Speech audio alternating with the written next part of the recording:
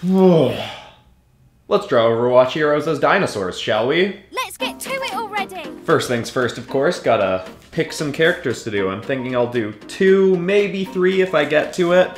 Admittedly, this week has been a mess. I wrote and started shooting an episode that my camera stopped working during it, then I tried to just record the audio, then my sound stopped working, and then I got sick, and then the other episode I was working on I wasn't really liking. It wasn't turning out so great. It had a Gyarados in it that looked kind of cool, but it was a bit of a mess. So instead, we're gonna do something fun and light and just draw Overwatch Heroes as dinosaurs.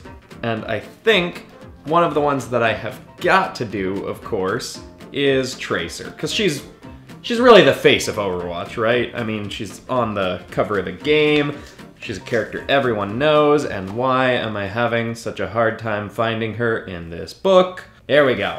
Okay. So, this is a heavy book. So, Tracer. Tracer is fast and lean and agile, and she's gotta be a velociraptor, right? Like, there's nothing else Tracer could be but a velociraptor. So, we're gonna draw Tracer as a raptor. Now, another one that I definitely really want to do, there he is, Reinhardt.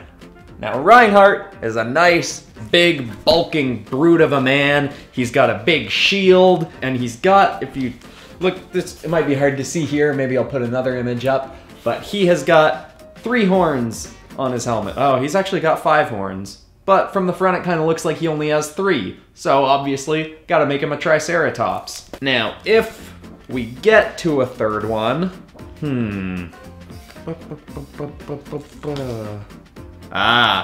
my personal favorite character to play as an Overwatch, Pharah. She's a flyer, pterodactyl. Seems like a pretty simple choice. Let's get to it, shall we? That probably shook the camera.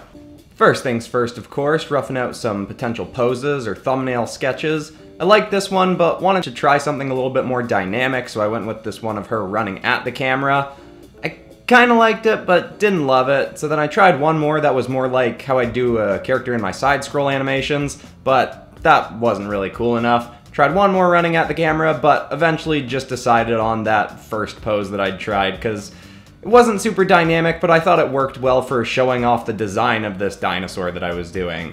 The next thing I had to decide on was whether this dinosaur was going to be wearing clothes and the tech that Tracer's wearing, or if it was going to be worked into the skin somehow. At first I started off with the dinosaur actually having armor and clothing, but I eventually scrapped that idea and just kind of built all of the colors into the skin of the dinosaur. And I'm pretty happy with how that ended up turning out. As you can see, I messed around with the arms a little bit, trying to find a natural pose for them, and eventually I just decided to give the dino a pose kind of like what Tracer's doing in my reference image. And I thought it ended up pretty cool. I was liking how this rough was turning out. I put just a little platform on there. I think in my next drawings I want to add actual backgrounds, but we'll see what happens. Obviously backgrounds add a bit more time to the process.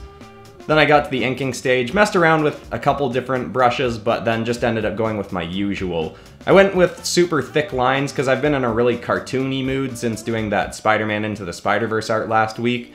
I think for the next one I'll also want to try going with a bit thinner line art, make it a little bit less cartoony, but overall I was pretty happy with how the inking was going for this one. One thing that turned out a little bit weird was putting a little indent in the dino's chest where Tracer's time travel reactor thing is. I think that was a little bit of a weird choice. I probably could have come up with a more creative way to put some kind of blue light on the chest of the dino, but oh well, I'll do better next time. Then I just flatted in a bunch of colors using gradient maps as I usually would, put a little bit of extra detailing besides the flats before I got into the shading and lighting. And I ended up doing a bunch of different layers of shading and lighting, and I really messed around with how bright or dark they were. It turned out a little bit of a challenge that I'd made Tracer's base brown color really dark, because I tend to start with things a little bit lighter, then add lots of shadowing, then add a little bit of lighting. For this, I felt like I probably should have added more lighting in the end, or at least started with a brighter base color. So I messed around with those levels a bit, added some rim lighting to make the character pop a bit more, and then I just added a few more extra subtle little details, And finally just added a little color background to make her pop out a little bit more, make it a little bit more interesting. I think in the next one, I do want to do an actual background. Oh, maybe I shouldn't promise that. Let's see what happens. With this next one, I didn't go with the kind of bland, boring first post that I came up with. I ended up trying some more dynamic ones, and ended up going with one where he's kind of hunkered down as if he's just been pushed backwards and he's ready to leap into a fight, like he's about to start into an attack. And I did end up drawing in a background for it, and I don't know if it really improved it over the last one, but at least it was something different. I also did end up giving him armor as opposed to the last one, because Reinhardt's really all about his armor. He's like a big armored soldier, so it wouldn't really have worked if I just tried to work his colors onto a Triceratops. He would have been a little bit too bland. I also wanted to work in his shield, which I ended up putting on his the back of his head frill thing. I don't know what that was called. Also, you can see he's not really a Triceratops the way I did him here. He's got one horn on his nose, then he's just got the crown or whatever you want to call it. When I got to the inking stage, I did try to make the lines a little bit thinner than in my last piece, but they still ended up pretty thick. I think in the next drawing, I'll go even thinner with the lines, maybe just give the outside lines some real big thickness to them. Admittedly, I've also been having a bit harder time inking in this video because I'm trying to not zoom in and out so much and move the screen around, because I noticed in the Spider-Man video from last week that it gets a little bit crazy when the video is so sped up and I'm moving in and out of the image and pushing it all around the screen, because I speed things up to about 9,000% the speed, so then any zooming in and out looks just so crazy at that speed that you can sometimes barely tell what's going on. So usually I zoom in a bit more, get more in depth with some of the little details, but it's hard to do that when you're not, you know, zooming in and out.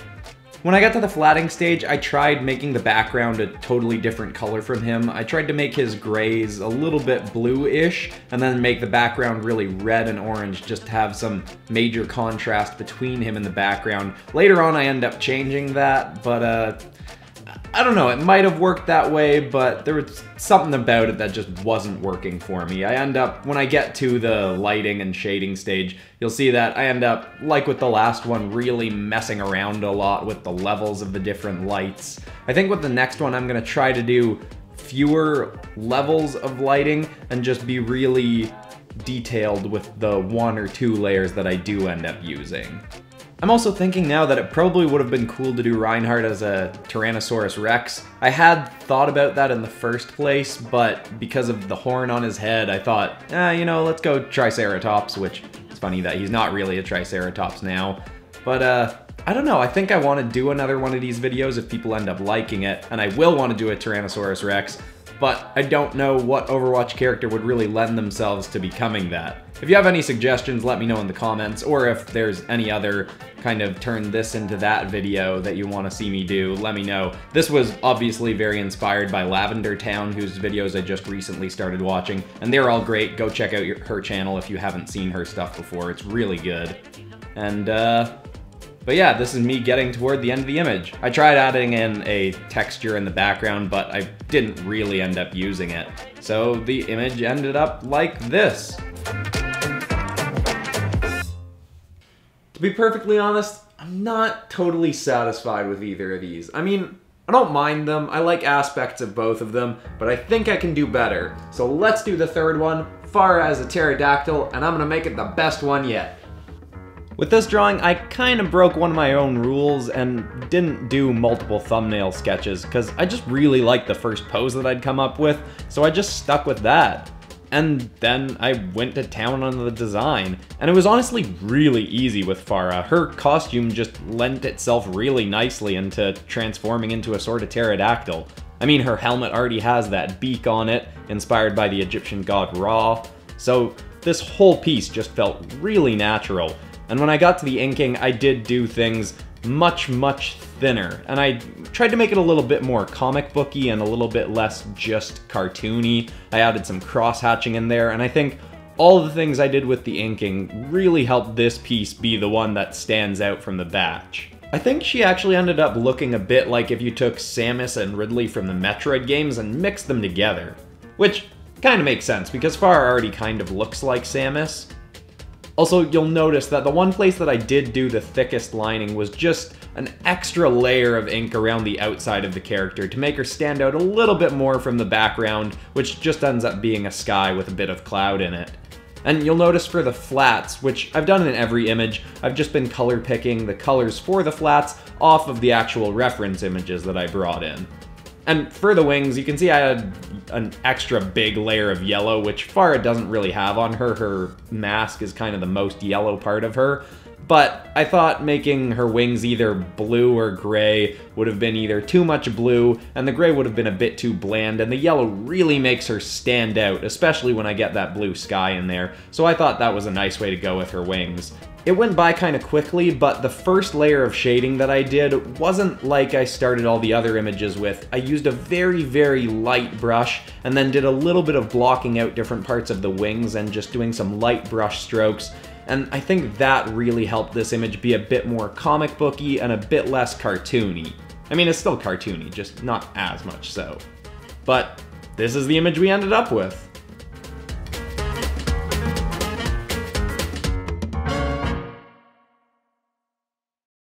Well, I'm definitely glad that I did the third one, because Pharah is easily my favorite of the three. I think I like Pharah, then the Reinhardt, then Tracer. I mean, I'm happy with parts of all of them, but I kind of wish I'd done this rendering that I did on Pharah that's a little bit more comic booky on the rest of them, and then I think I would have been happier with all of them. Also, I think Tracer probably could have done with a background, but, you know, there's good things about each one of these pieces.